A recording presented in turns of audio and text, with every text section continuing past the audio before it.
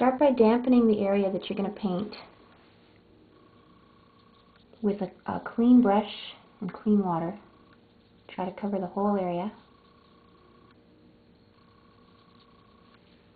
Now you want the paper to be shiny wet, but you don't really want a huge puddle, so be careful of that.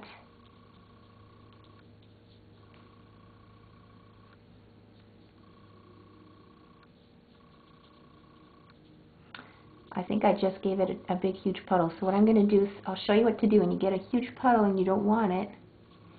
Your brush acts like a straw, so lay your brush down, let it suck up some of the water, dry it off on a towel.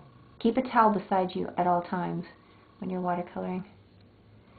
Okay, that looks good. I'm going to get some paint ready here. This is Honey Amber by Twinkling H2O, but you can use any kind of watercolor that you have, even re-inkers and paint with ink if you want to. When you're watercoloring, it's fun to just be loose and not worry about getting every nook and cranny, because part of the effects of watercolor painting is having open spaces, white areas where there's no color. Looks like a highlight. Just a cute effect. I like it.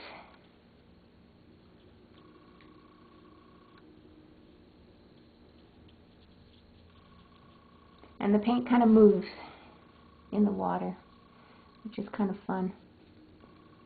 Part of the unexpected things that watercolors do. Okay, cleaning off my brush now, I'm going to move on to his face. I'm skipping his ear and nose because they're going to be different color.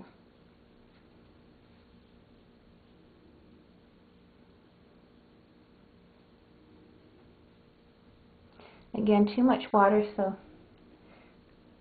using my towel, drying off my brush, coming back in, and it's just a damp brush now, sucking up some of that water.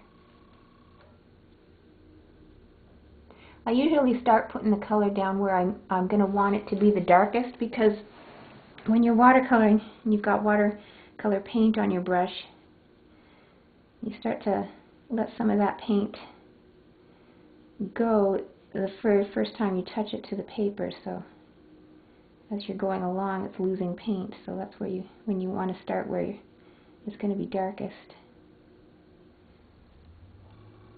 And I always try to put the least amount of color around the eyes, because I want the eyes to show, because that's where it shows expression. Cleaning off my brush again now. Oh, the paw. Gotta do the paw.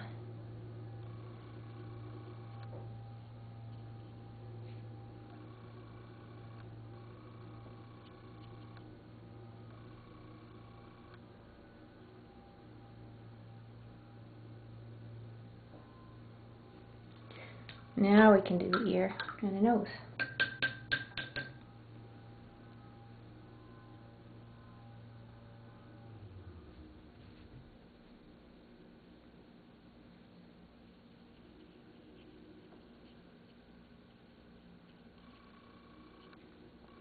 I'm going to use cedar wood.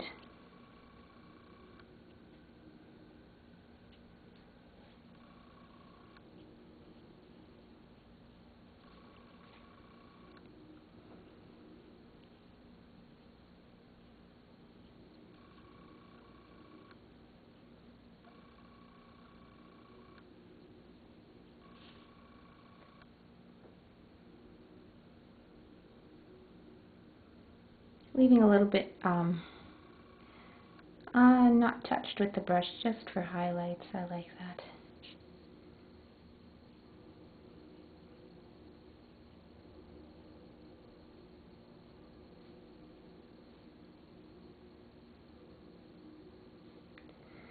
Now I'm going to clean off my brush, but I'm going to draw it along my towel just to make sure it's just a damp brush. And I'm going to go over the whole body with the damp brush and come back in with some of this brown for shadows. And you'll see the dog really be brought out. Actually, I think I kind of want to darken his tail with this color as well.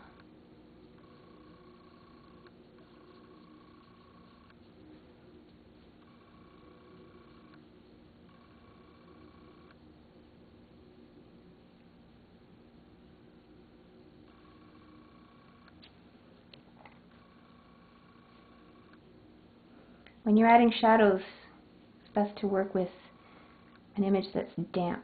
So you might have to come back in and dampen it even a couple of times while you're working on it. It might dry up as you're working on it. It dries pretty fast.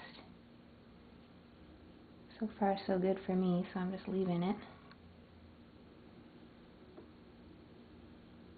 This is one of those really wrinkly dogs. I believe they're called a bloodhound.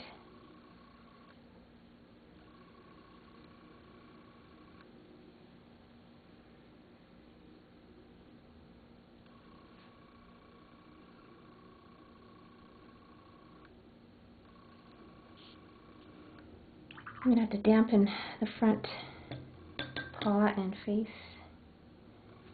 Dry it off a bit on my towel.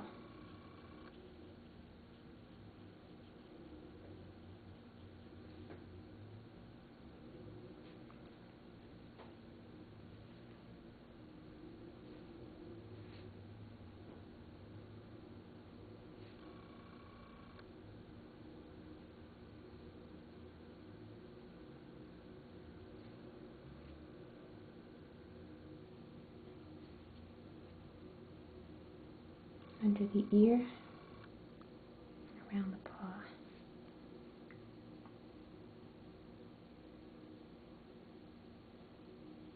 And under his nose a little bit darker too.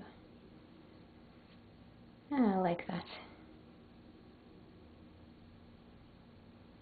Okay, now I want to give him a little bit of a blush because this is a whimsical little character.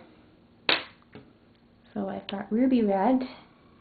Again, with just a damp brush, I'm making a little circle of dampness where I want this ruby red. Now red is a very, very strong color, so you just need a teeny bit on the end of your brush. I don't know if you can see it there.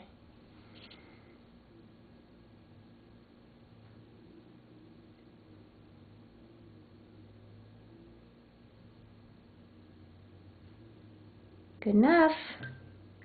Now to work on give them a bit of a ground to stand on. I'm going to change over to a number 10 round because I've got a large area to cover, so I want a nice fat brush. Got lots of water on it. Trying not to hit the actual painted portions of the dog because I don't want his color bleeding into the ground, but if it does, it's no big deal.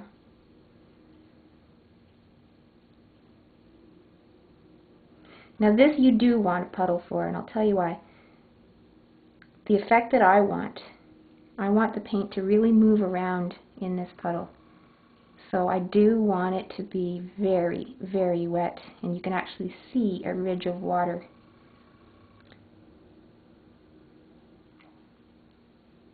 Now watch this.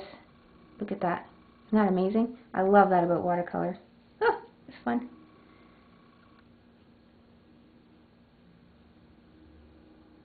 So amazing, it's so fun.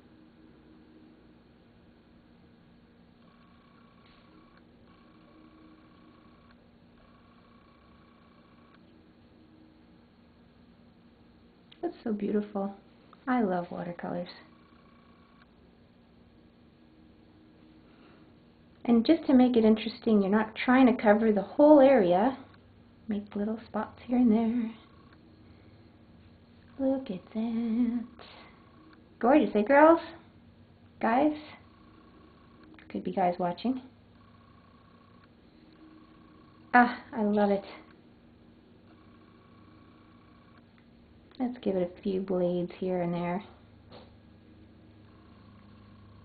This is painting on dry paper. I'm just bringing up a few strokes for grass.